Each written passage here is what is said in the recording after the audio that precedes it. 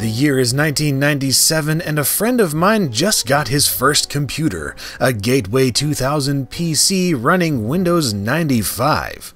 He had games like Police Quest SWAT and the Need for Speed SE to keep him occupied, but his mom really enjoyed arcade games like Miss Pac-Man and Centipede. She asked me if I knew of any, and after a quick search on AOL's Games channel, I had my answer. Champ Games, programmed by John W. Champo and released as shareware under his CHAMProgramming company. Or maybe it's CHAMProgramming, I don't know. I always said it Champ since that's how it looks in the games, so whatever. Anyway, back to my story, which is that in the mid-90s, arcade games were making a comeback in the home computer market, with packs like Microsoft's Arcade being quite popular.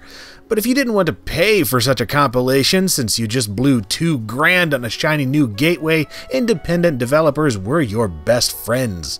Now keep in mind, arcade emulation was in its infancy at this time, and most people didn't have any idea that such a thing was possible anyway, so you had all sorts of programmers recreating arcade games for home computers and hoping to make a quick buck. John Champo was one such individual, and if you were into shareware at the time, chances are you recall at least one of his translations, as they were arguably the best shareware arcade games around.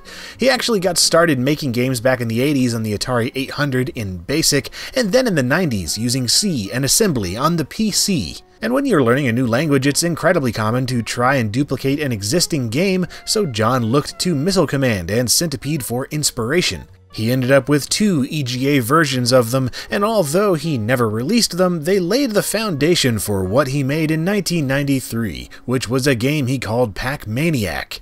This was a simple clone of Pac-Man, although it was more inspired by the Atari 800 version rather than the arcade original. But it had VGA graphics and PC speaker sound effects, and even had support for mouse controls, which is both unique and disturbingly awful for a game of this type. He quickly followed this up with 2 more games that year, Champ Asteroids and Champ Centipede. Again, these were pretty simple interpretations, but they were less than 100 kilobytes to download and ran on just about anything, so people asked for more, and he continued working on other clones over the next few years. But it wasn't until 1996 that CHAMProgramming really made a name for itself, and that was with Champ Kong. Not only was this a clone of the always popular Donkey Kong from Nintendo, but it featured a whole slew of new features that set it apart from anything else. With the help of some friends and relatives, Champ Kong featured spot-on gameplay, graphics and sound that very closely mimicked that of the arcade cabinet, and even something called Champ Mode. This was an entirely new set of levels, power-ups, enemies, rules, and gameplay for the game, which made it feel less like a clone and more like a fresh interpretation. Of course, you had to pay extra for all the best bits, but even the shareware version was far ahead of just about everyone else, especially for DOS. This combination of features proved so popular that CHAMProgramming became a powerhouse of arcade game translations for DOS PCs, with 20 games planned for release throughout the 90s. They even sold an adapter that let you use an Atari joystick on your PC through the serial port for that extra layer of retro authenticity.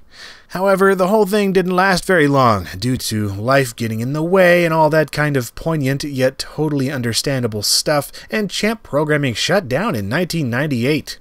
While 2 of their games were almost finished but never released, Champ Burger Climb and Frog'em, 8 games were completed and released before they closed up shop.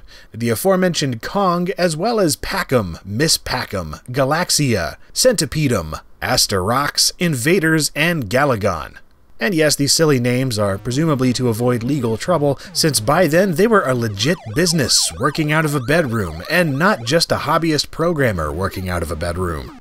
Each of these games included literal interpretations of their respective coin-op counterparts, as well as the Champ Mode, which kept things exciting and also helped move the games out of the lazy clone territory. There's not a whole lot more to say, since these are all excellent and highly playable PC versions of the arcade classics we know and love, but I guess I'll think of some words anyway. You know, I'm so glad I had AOL back then, because man, I found an incredible number of choice shareware picks that way. Jetpack, Crazy Gravity, Combat Tanks, Pizza Worm, Champ Kong, and on and on. And come to think of it, these Champ games in particular were my first exposure to several of these classics, and really fueled my passion for arcade titles in the years to come. You know, by that point, arcades in the US were all but dead, and other than a Battletoads machine at my local skating rink, there wasn't much chance for a kid like me to play them. And I sure wasn't going to go out and pay for Microsoft Arcade. Frick, I'd just go over to Office Depot and play it on the store computers there. So unless I came across a free version, then those games may as well not have existed to me. And while these were rarely 100% faithful in terms of sound, graphics, or really anything, they clearly spoke the language of timeless gameplay. Not only that, but these Champ games were just so good that they really inspired me to look further into the world of gaming beyond my computer screen. I thought, hey, what other arcade games are out there that I haven't played? I bet there's dozens of them. Then I got MAME several years later and my face melted into my keyboard, but that's another story for another day. So yeah, CHAMProgramming was a mark of utter quality circa 1997, and the fact that you could just download all of them for free and get amazing arcade quality gameplay at home, that was just way too cool for me, even if I wasn't the one who was searching these out to begin with. Of course, stuff like this is completely outdated and obsolete now that we have near chip-for-chip accuracy and emulation of arcade games, and there have been more HD remixed Ultra Mega Collection plus compilation treasury packs than you can count. But to me, the Champ series of arcade games for DOS are special and deserve to be remembered. After all, without them, maybe I wouldn't have as much of an interest in coin-op gaming as I do now, and that's a life that I don't want to know.